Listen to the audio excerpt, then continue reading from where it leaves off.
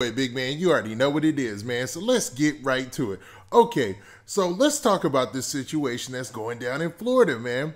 Now, in Florida, you've got your own little thing going on, man. You got your ATK, you got your KTA, man. You got your YNR. You got all these different acronyms. And what they amount up to are different rap crews. Now, these guys have their own affiliations. Like, there's a rapper by the name of Julio Fulio. He's affiliated with KTA.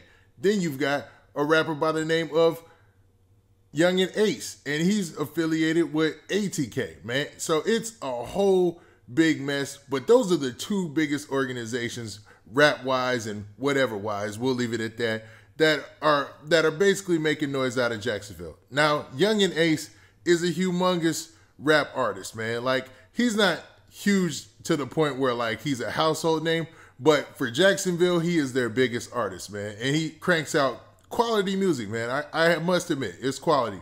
But since his ascension, there's been a lot of rappers who have been moving up, man. You had YNR Mookie, and then you had Julio Fulio. And now you got Broke ASF. Now, I would say what his name stands for, but Broke ASF is, man, he's a fairly new rapper, and he's extremely young, man. Talented guy getting into the game, and he's obviously got a lot of money behind him because of the quality of everything that he puts out.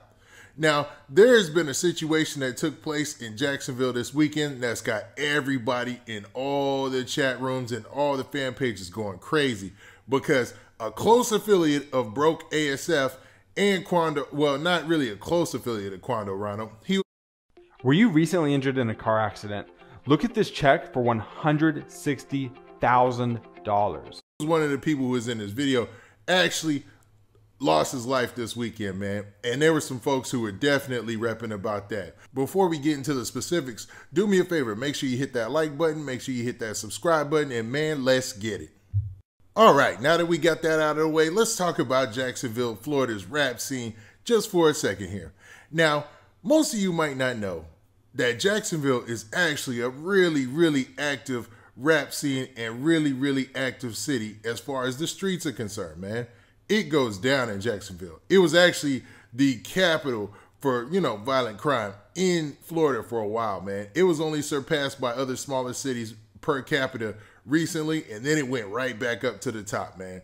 So it's a crazy environment for there to be ongoing rap beefs, and there's definitely ongoing rap beefs. You got so many different crews, cliques, and acronyms, and everybody's trying to make it out. Now, I did a whole video about this, and it was called Jacksonville versus Jacksonville, and it breaks down some of those little specific details about like the ATK and the KTA. Now, those acronyms have some extreme meaning, so I ain't even going to stress on what they mean. But if you look that up, man, you'll definitely get a lot of information there and understand, the gist of this beef. Like, where did all this stuff start and where did most of the majority of it gain its national attention in the rap scene? Now, for the fans who've been, locked down with this, they understand exactly what's going on. And there's a new artist by the name of Broke ASF. Now, Broke ASF has an accomplice or a homeboy that he considers a brother, man. Now, he considers him a brother, but he's not actually his blood brother. And he's a gentleman by the name of Mari. Now, this weekend, Mari actually lost his life to a shooting death, man. It was a tragic situation, you would think. But, man, for the city of Jacksonville, you would expect the reaction to be one of sadness and remorse. But, man, it was none of that. There was a lot of people going out on social media talking about the fact that this gentleman had lost his life. Experience personalized Philips Hue smart lighting throughout your day. Whether relaxed. One of those specifically being Julio Fulio.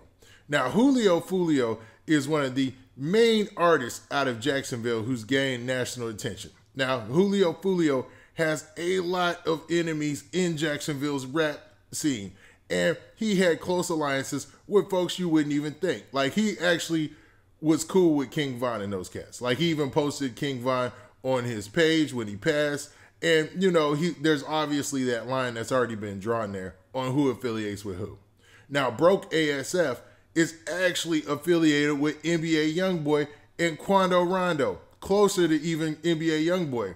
because, I mean, there's rumors that he's 4K Trey, and he's followed by BBG, Baby Joe, and a lot of the NBA fan pages and a whole bunch of folks. So to most of the fans, he's 4K Trey. And to have one of his friends be gunned down this weekend was crazy news online. And a lot of people have been talking about it. Now, Mari, the young gentleman who lost his life, I like to say rest in peace to him. But as it goes with this story, man, it is some crazy details. So Mari was actually one of the people at the video shoot, in the video, I believe, for Quando Rondo's video where everybody dressed up like Lil Tim. So he was one of the people there at that video shoot, and you can see from this picture right here that he posed with Quando Rondo and he posed with Broke ASF. And man, a lot of people probably already had some hatred in their heart for that situation. But it seemed like, man, in the rap community, he had a lot of ops. I'm talking about ATK came out and said something bad about him, you know? And that's Young and Ace's them crew. So Queso, who's currently locked up, actually said something about him. And then you had Julio Fulio, who went on a tirade talking about him. And we'll talk about Julio Fulio some more here in a second.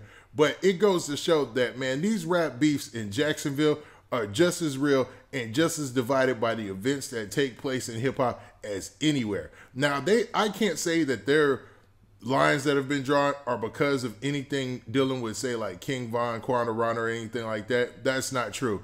They've always been beefing. And it just seems like Mari had a lot of enemies and a lot of ops within the city. Now, Julio Fulio has been on a posting tirade this weekend, man. Now, originally when the news about Mari broke, he posted about that, man. And, you know, he was really disrespectful. Like that original picture post, they say it came from his page and he deleted it. But you know how the web works and how the internet works. Once it goes viral or once it hits the web, it's forever, man. And it's been floating around. And then he actually made a post of his own about the situation, man. And it was pretty insensitive. I'm going to keep it real, man. And it seems like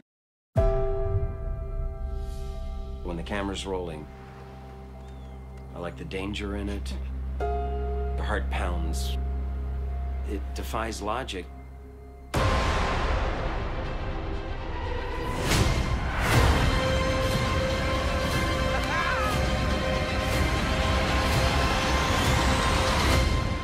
It's thrilling to me.